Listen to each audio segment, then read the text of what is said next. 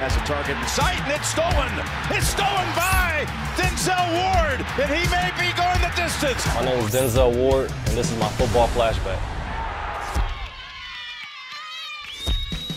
One of my biggest plays I remember from high school, it was a back. He came out to the flat, kind of got a good read on it, and ran up and made a big tackle, big hit. Fans went crazy. That was definitely one of the most memorable times of my high school career. But I was always a little guy in high school, so I didn't really hit my growth spurt until I started to go off into college. But I always had the mindset I just wanted to show people that even though I was small, that I could still play big and make tackles and make big plays like that. Football definitely changed my life. Back in 2016 when my dad passed away, honestly, I didn't even want to play football anymore. I would just want to stay back with my mom and kind of take care of her, but she inspired me to go back to school, continue to play football, and kind of set me back on the right track during a hard time in my life.